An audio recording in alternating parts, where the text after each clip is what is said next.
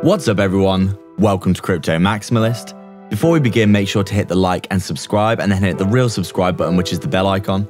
We're posting 4 videos every day, so make sure to check back every single day. We're aiming for 20k subscribers and get a deal in the description if you haven't already.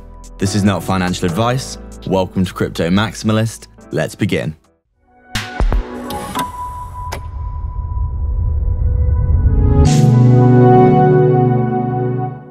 What's up guys, so just before we begin, make sure to hit the subscribe and bell icon. People aren't seeing our content and that's probably because you haven't hit the bell. Thank you again for all your support. We're so proud of the amazing community that we've built.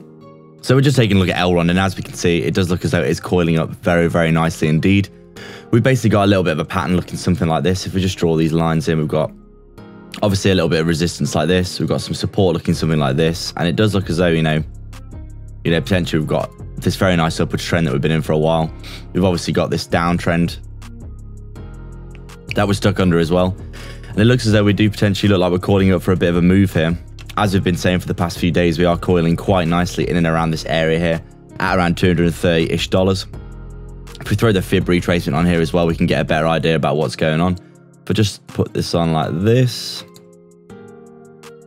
we can get another idea about what's going on here. Obviously we ran we've absolutely respected these fib levels like an absolute beast, by the way, all the way up. But you can see them quite clearly here. Broke the all-time high, hit that psychological $300 level. Everyone took profits. We rolled all the way back over to find support on the 078 here, along with the 55 moving average on our daily time frame. Looking very bullish. We got that bounce to the upside, but we're stuck under this resistance, aren't we? And we're still stuck here. This resistance line heading down here. Firstly, it was around $290-ish. We come back up to around 250. That previous all-time high, stuck under this downtrend. So then we roll over again. We retest this, the bottom of somewhat of this trend. We get this big wick back to the upside. Things looking quite bullish. We're holding the 20 moving average here.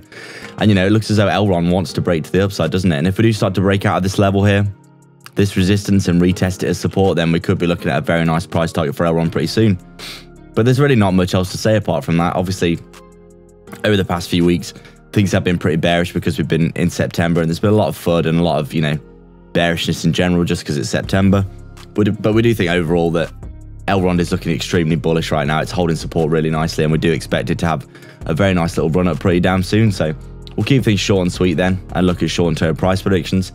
If we do roll over from here, we'd expect, you know, the bottom of this trend line here, down here around $200-ish to hold, along with this previous level of resistance here, flipped into support. As you can see, we did wick down onto this area and get the bounce.